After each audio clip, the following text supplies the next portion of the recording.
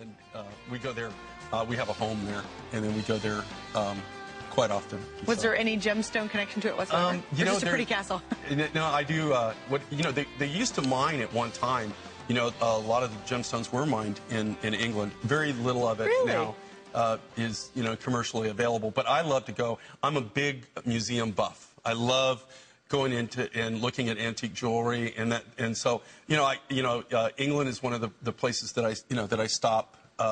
Usually, on most of my trips, I try to go there, and we try to go at least 5-6 times a year. Have you seen the royal jewels and all that? Oh yeah.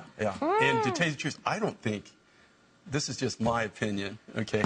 I don't think the stuff you're looking at is the real deal. I think they're all counterfeit. Are you serious? I think they've got the real stuff. They got the real stuff somewhere? stashed. Yeah, they don't put it out. I mean, you can't touch it or anything because it's behind glass. But you can eyeball it and tell if it's real or not. But I'm just telling you, just by looking at, I think that what's on display is not the real deal. Your wedding invitation just got retracted. The Kate's not letting you go to the wedding now because you just ratted him out. You've made Elizabeth very upset. Yeah, that's at the end of the month, I think, too. Yeah, no, it's coming up in a couple weeks. Yeah, it's a big deal. Okay, all right, Jay, just a little heads up for everybody else. We've sold 200 of this set. This is the only set in all 3 hours. You really don't offer sets of anything very often. Well, in this case, what I did is, I do listen to everybody's requests, okay? Just so you know, it doesn't fall on deaf ears. One of the biggest things that people are requesting right now are standalone pendants, okay? And so that's why I did this. I actually designed the pendant, and then when I did the pendant, everybody said, you know what? There's no way that anybody's going to get matching earrings to that because, we've got a big piece of amber. Now, this is Baltic amber. It's thought to be anywhere from 30 to 50 million years old, okay? And for people that aren't aware of this, amber is basically petrified tree sap. They found over 1,500 insects, just insects alone, that are now extinct that they found encased in amber. That's so cool. It's also like a little time capsule. It's a fun material to work with. And again, with amber, it's getting harder and harder to come by. I mean, it really is. And the prices are just absolutely, in the last 3 years, the prices have gone up almost 4 times what it used to be. What's interesting about this amber collection is how you shaped it. Normally, when you bring your amber in, which doesn't happen all that often, it's nuggets, and they're beautiful. It's gorgeous. This time, you did something a little daring. I think it's really fresh to see it this way. Yeah, and I really love this, and also to be able to get this materials that's big like this, to be able to cut it. And this is what they call window pane, okay, amber.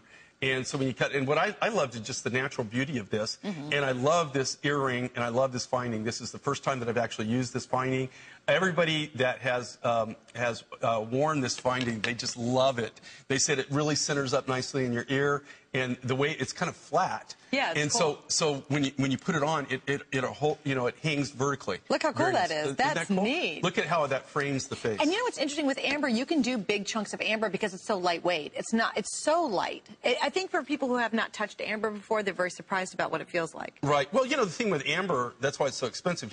All the amber you buy by the gram. Okay, that's how they sell it. Yeah, I buy it by the gram.